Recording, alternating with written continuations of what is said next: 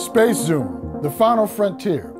This is the review of the Samsung Galaxy S20 Ultra, an ultra premium class flagship whose job is to boldly go home with those who feel it is worth the price tag. Its mission? To help you explore your world in style with a feature set which complements your craven thirst for living it up without holding you back. My job? To tell you if it really can do all of that. We begin this top phone review at the top of the world.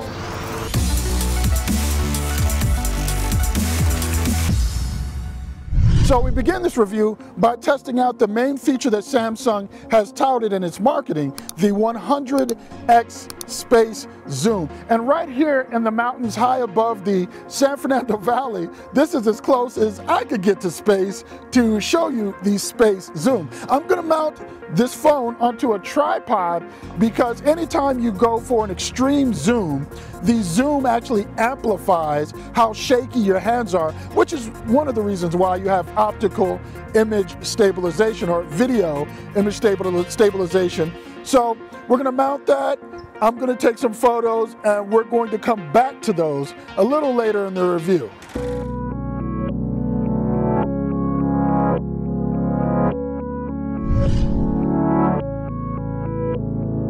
This is the Cosmic Gray edition of the S20 5G lineup. It also comes in Cloud Pink and Cloud Blue.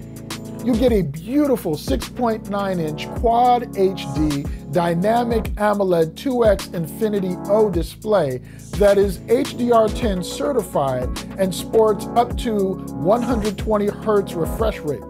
Along with that display, you get a 40 megapixel front-facing center hole punch camera, which will definitely take solid selfies. And unlike some other front-facing cameras, the ease of use is always great, as you can just hold up your fist to take timed selfies. The right side of the phone is where you'll find the volume rocker and power button.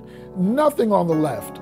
The bottom of the phone is where you'll find a USB-C port, one half of the stereo speakers, and a microphone.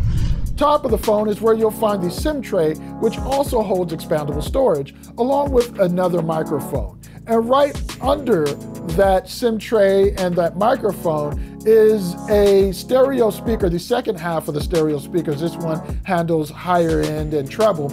And unlike the previous reviews where I've said that they were imperceptible, this one actually just looks like it isn't even there. I've looked for it, I can't see it. It truly is the definition of imperceptible, but when you muffle the bottom speaker, you can definitely hear sound coming out of that top area of the phone. Now, before we get around to the back side, I'm gonna say something I don't often say. This phone is heavy, but in a good way. It feels extremely solid and well built and comes with an IP68 rating for dust and water ingress. It definitely feels like a phone you'll be able to hold on to for quite some time.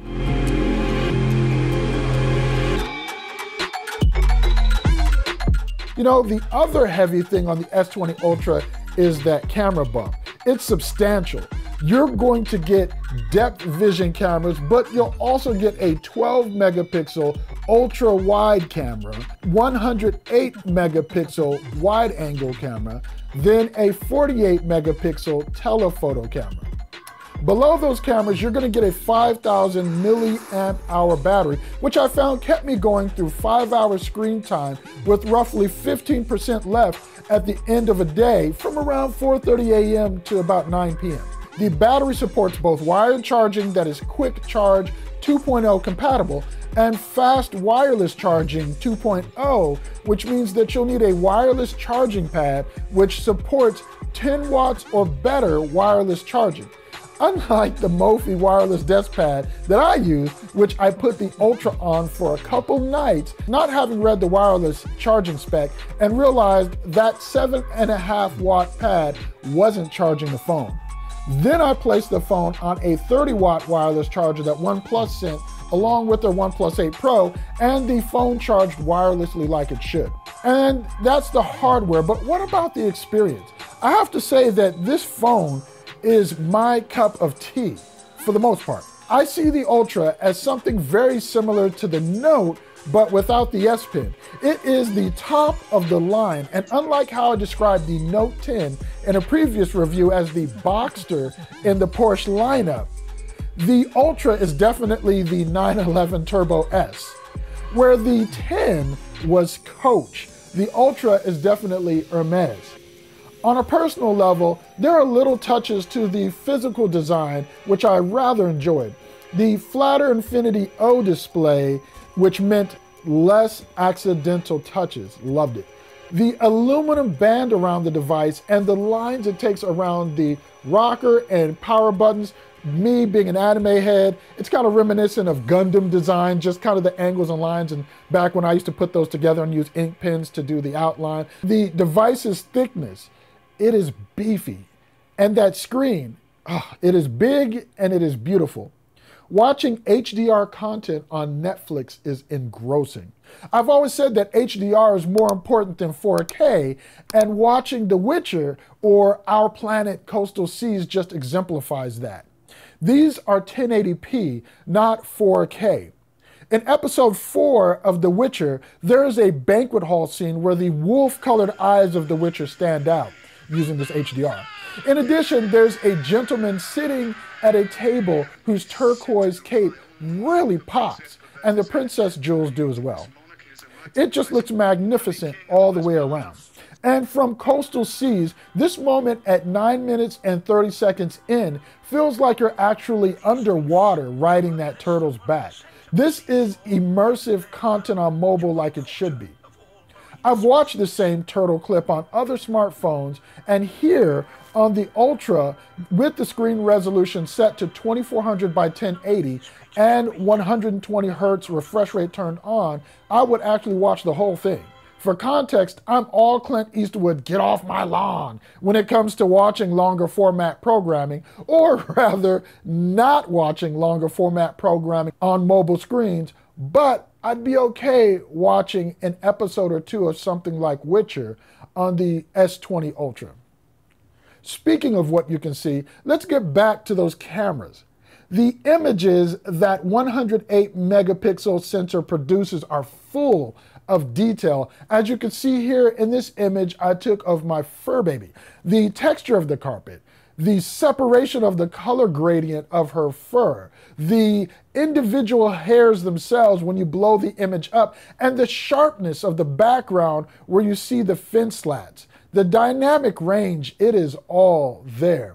The interesting thing for me is that I found it better to take photos with the 108 megapixel sensor and zoom in for the close-up than using the built-in telephoto lens.